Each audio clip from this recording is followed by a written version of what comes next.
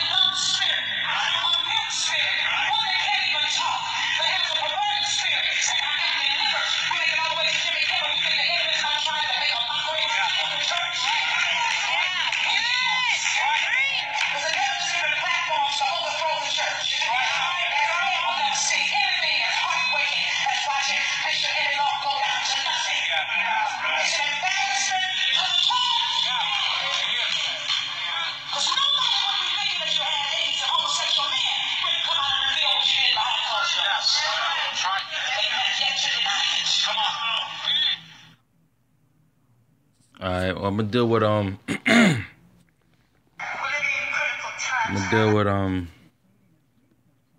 basically what she was bringing out. She was talking about the homosexuality. You know what I'm saying? That basically she was saying implying that if you don't repent within 2007, you're gonna be destroyed. Long story short, which is maybe the case because this may be the year where we get up out of here. This may be the year that the great door of Babylon is destroyed, man. But I bring out the scriptures real fast, man, because that's the truth. You know, they try to say she's talking about hate speech and this and that, which the scriptures back that up. You know, you homosexual, you know, if you don't repent, you're going to get destroyed. You're going to be destroyed, man. This is Romans chapter 1, verse 25. Who changed the truth of God into a lie and worship and serve the creature more than the creator, who is blessed forever. Amen. For this cause, God gave them up unto vile affections, for even their women did change the natural use into that which is against nature. That's talking on, you know, woman on woman, man. Just going on woman on woman, man. Verse 27, likewise also the men, leaving the natural use of the women, burn in their lust one toward another, men with men, working which is unseemly, and receiving in themselves that recompense of their error, which was meet. So they also leaving the natural use of a woman, because a woman's supposed to be getting pregnant, bearing children, okay? So woman on woman don't equal no children, and man on man don't equal no children either, man, okay? It says, and even as they did not like to retain God in their knowledge, God gave them up to a reprobate mind to do those things which are not convenient, which is not a convenient thing to do, man. That's plain. That's really plain, man. You think about it. And people talking about this is hate speech. No, you hate yourself, man. You hate yourself. This is 1 Corinthians 6 and 9. Know ye not that the unrighteous shall not inherit the kingdom of God. So people telling you repent, all right? That's showing love, because they want, at the end of the day, they want you to receive the kingdom of heaven. And the things that you're doing, homosexuality, being a sodomite, being a lesbian, all right? Being a shit diver, that don't equal up to the kingdom of heaven, man. You need to repent. It says, be not deceived, neither fornicators, nor idolaters, nor adulterers, nor effeminate, nor abusers of themselves with mankind. All right? Because that's what you're doing. You're abusing yourself. You hate yourself. You're talking about, people that are bringing this out, talking about hate speech. No, this is not hate speech. It's actually love speech. Because to you so-called Negro, Latino, Native Americans, you Israelites, all right? You confusion of faces if your line go back on your father's side to an Israelite man, all right? To the seed.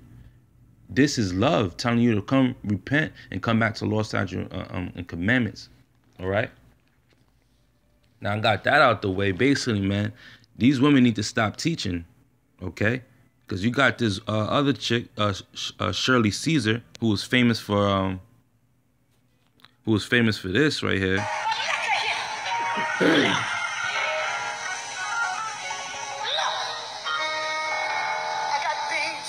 Potatoes, tomatoes, lamb, rams, hogs, dogs, chicken, turkeys, rabbits, you name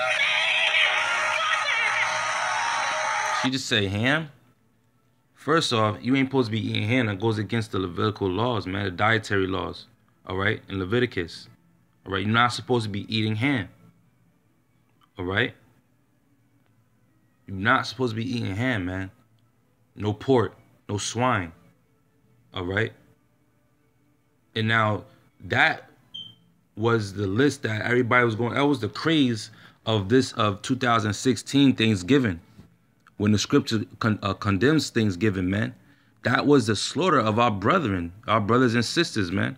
The so-called Native Americans, who just this damn devil, these Edomites came over here and slaughtered our people and stole it and raped, robbed, and stole the land.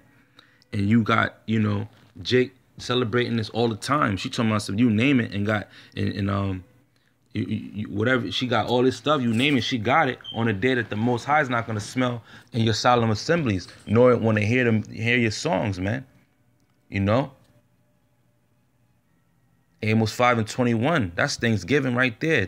Amos, the 5th chapter, 21st verse, you could go take that all the way down to 23 when it talks about the Most High don't want to hear your songs, man. And they made a song about that. That's spiritual. The Most High's not dealing with that stuff, man. And she came at Kim Burrell saying, yo, if you felt that way, you want to talk about homosexuality, you should have bring that out 4 years ago when Obama started passing laws that homosexuals could get married. So people thought that she was backing Kim Burrell up, but she wasn't. Because she said, nah, I never hurt nobody. I never said anything to hurt anyone. When guess what? You're supposed to be hated for this truth. So you ain't got the truth. You're not even passing the truth. You condemning our people. And the same thing with Kim Burrell, man. You sitting here preaching, but look, you got a big ass Christmas tree in the back, man. In Jeremiah, the 10th chapter, all right? You go to Jeremiah 10th chapter, it condemns Christmas. All right? Follow not the ways of the heathen. Be not dismayed at the signs of heaven, because the heathens are dismayed at them, man. For the customs of the vain, for the customs of them are vain, not verbatim. For one cutteth a tree out of the forest, that's going into the Christmas tree, man. Worshiping Nimrod and Tammuz, man. They deck it with silver and gold. When they don't, they ain't got real silver and gold on it. They got garland, which imitates silver and gold. Most High commanded us not to do that, man. So you can't sit here and say, you can't just condemn one thing. You gotta go for the whole thing. You gotta bring the whole truth out.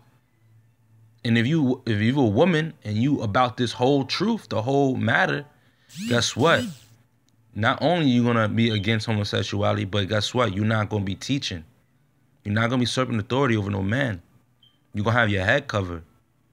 And not only that, you're not gonna be celebrating Christmas and Thanksgiving, man. And that's just the truth. You're gonna be about the Heavenly Father, Yahweh Bashem Yahushai, all right? Who the world ignorantly calls God and Jesus Christ. You're gonna do this 100%, man, and repent. It's all about repentance. We all gotta examine ourselves and go and stick to the scriptures and repent. That's it. And build your faith up, man. All right. Bring your scriptures out.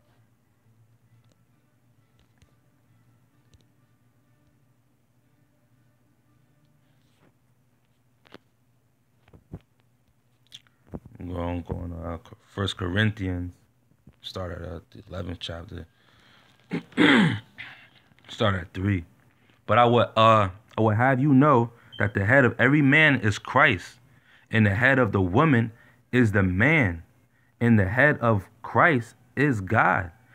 Every man praying or prophesying, having his head covered, dishonoreth his head. So men ain't supposed to be covering his head if you praying or prophesying. Now verse 5.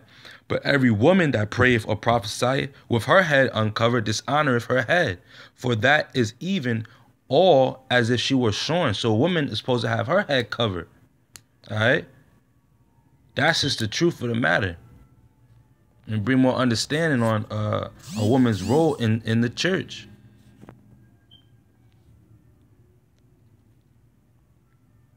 This is 1 Corinthians chapter 14, start at 32.